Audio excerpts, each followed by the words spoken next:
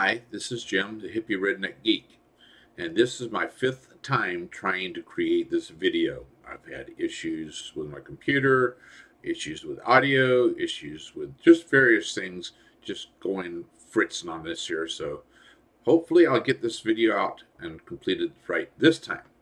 So hopefully the audio comes out good, and we'll continue on. So this is building a smoker. This is a 4 foot by 3 foot by 3 foot smoker. That's the size of the interior of it. Building it on a 4 by 8 Harbor Freight trailer. We're building the smoker as part of the trailer, so it actually becomes part of the structure of the trailer, making it stronger and less likely to have issues. At least hopefully, anyway, that's the idea when moving it. So it's never been pulled very far, so we haven't seen any issues with it at this point in time. So this is the base being put on, the base of the smoker here. We've got it lifted up here on 2 by 2 steel columns to start the frame. And we're going to go through here. So this is insulated with rockwool. We're using C-channel to 1-inch C-channel to frame out for the location where the rockwool is going to go. So this is the base here. We've got 1 inch of rockwool insulation in it, and then we're putting on 10 gauge. Now the exterior skin of this is 14 gauge steel. Inside of the smoker portion is all 10 gauge steel, and the firebox is 1/4 inch steel. That's what I had available to build this with, and that's what we're building it with, or I should say I have built it with. And there are places where I wish I had went to a heavier gauge steel on the exterior because it did have some warpage and some issues. But I think that could have been solved in a different way as well. But I do like the results of the smoker with some caveats there, and maybe I'll retry this at some point in the future. But this is the base, and we're going to go through this here. I didn't get any pictures of building the back and putting it in place, but this is it in place here. The back of it, it's built the same way as the base was. 14 gauge exterior, 1 inch C-channel with rockwool insulation inside of it, and 10 gauge for the interior skin. And this is building the left end or the front end of the smoker box, putting in the C-channel that will hold the insulation. And it's doing grinding on some welds on this. And there's the insulation added to the end piece, and putting that end piece up into place. And this is building the in place for the smoker that connects to the firebox. You can see under his arm there the opening where the firebox is, and under his elbow is where the chimney will go to. This is a reverse flow smoker, so it comes in from the firebox, goes down to one end under a plate, and then comes back out this through the stack on the side, same side as the firebox. This is the end piece up in place, getting all the parts welded into it that it needs to be where it needs to be in place. And this is putting on the 1/4 inch steel for the back of the firebox and welding it around in place where it needs to go.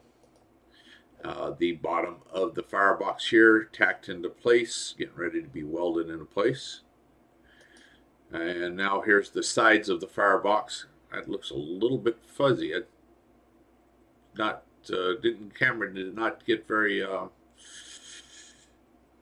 Did not focus very well, it looks like. And there is the firebox completely encased. It is just tacked into place, ready to be welded up fully.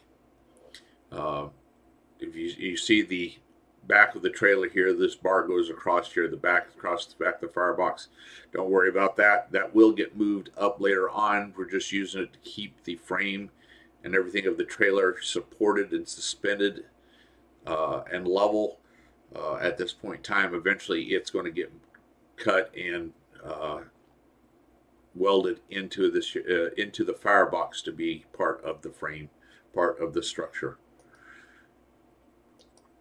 And here is the smoker box here, where we've put the framing part of this for the front here, to put in the lower portion and to put on the top portion of the smoker box. And here we have the top in place with the rockwool insulation in place here, getting ready to weld everything up on it. Here we are welding up all the insides of it before it gets where we can't do any welding inside. You're doing all the internal welding that can be done right now.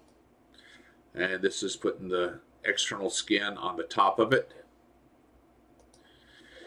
And this is two pictures of the front of the smoker box there, the inside of it, with on the left side is with the insulation, and the right side is it with the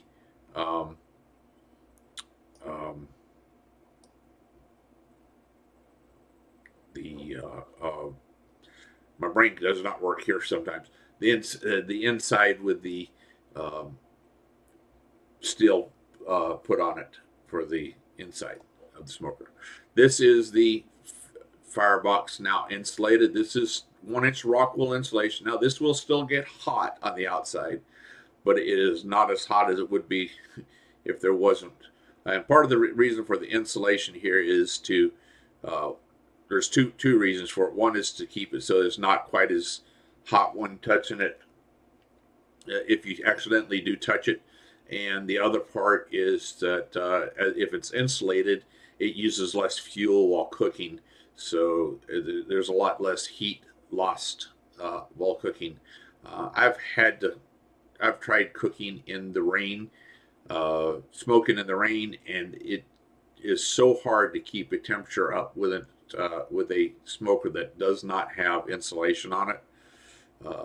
So the idea here was to be insulated so that the temperature, you don't have a loss of temperature. You can cook in the colder weather and in the rain. So the insulation is to help there. And here is putting on the external skin around the firebox. This is the door that goes to the smoker box here. We've got a opening here for the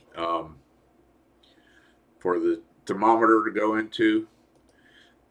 This is where I talked about earlier about the back of the frame, where we've actually now moved it into place, welded in place here, and welded it in to become part of the structure here now, instead of it being across behind the firebox. And here we are putting the front, the cover, the lid, the door, whatever you want to call this thing, the door of the smoker onto the smoker box. And this is now, we have the handle put on this here. We've got the chimney put on it. And this is not yet complete here at this point in time, but good enough here that we wanted to do the first smoke test on it. And there we go. We did our first test on it. And this is first burned. We got it up to 300 degrees in here with just a small fire in here, and got it up there pretty quickly. And it held that 300 degrees for a while after the fire was out. We just had to just got to just make sure that it was drawing air through there fine. It still does not have the smoke adjustment cap, does not have the air intake adjustment, does not have the gaskets needed that are supposed to go around the firebox door or around the smoker door. So those that still don't exist. So it's leaking around there. But this was the beginning of this is near the end of getting everything for the final finishing touches of the smoker. It's the last I have of it. Don't have any pictures of any of the rest of it being completed. Hope you enjoyed. If you did, please hit subscribe, hit the like button. There'll be more videos of things in the future. In fact, there will be a video of us building another smoker very similar to this one, because this one here, we had an incident. My nephew hit it with a tractor. Oh, not my nephew, my ex-son-in-law hit it with my tractor and just didn't totally destroy it, but messed it up pretty bad a couple years later. So I will be building another one of these here in the future. So you'll get a chance to see us build this in the future. So hope you enjoyed. Please click subscribe and hit the notification bell for the next video. Thank you.